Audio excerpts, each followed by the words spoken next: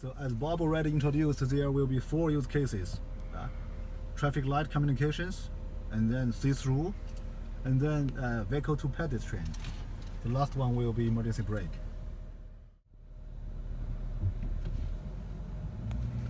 So now we get the signal sent from the traffic light to the server in Deutschland, and then return back to the first Audi A4, and then this Audi A4 will transmit this signal by direct link to us, and to that SQ7. Why I come to this? Because I think Audi. Who's the OEM supplier for Audi? OEM supplier for Audi. Bosch. Continental. Bosch. I'm not sure if it is Bosch. Yesterday we talked to Bosch, yes, and says that Audi is. We are not so much involved in Audi. I see. Exactly. Because I think there's a Continental, right? Okay, now it's going to be the see-through. Please look at the dashboard. Oh, then we see the see-through. Cool. I believe that. And there's a camera in the front of the other Q7. In front of the other car. The camera is in front of the Audi A4. Okay. Yeah, and they transmit the signal to the. The signal is transmitted by the LT network, and the server is located in Ingolstadt. That's it.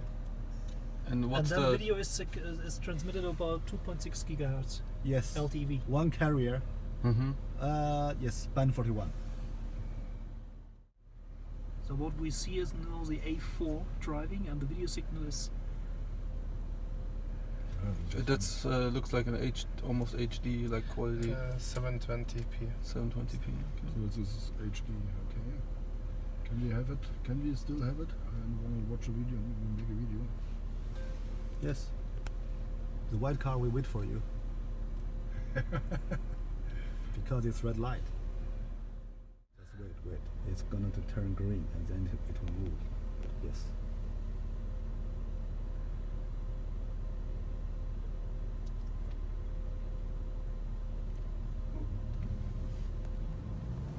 What sort of delay do we have to expect on a scenario like this? In this case, it's 1.5 second. Mm-hmm. It's very large. It's huge because the server is in Deutschland.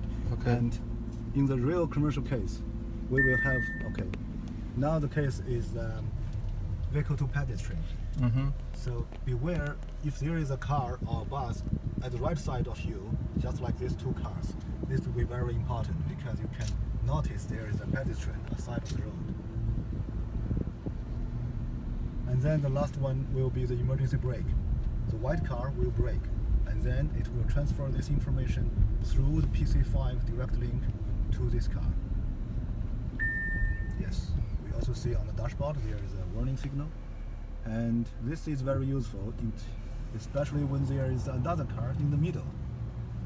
And also, imagine if we are a truck, it takes a long distance to have the brake.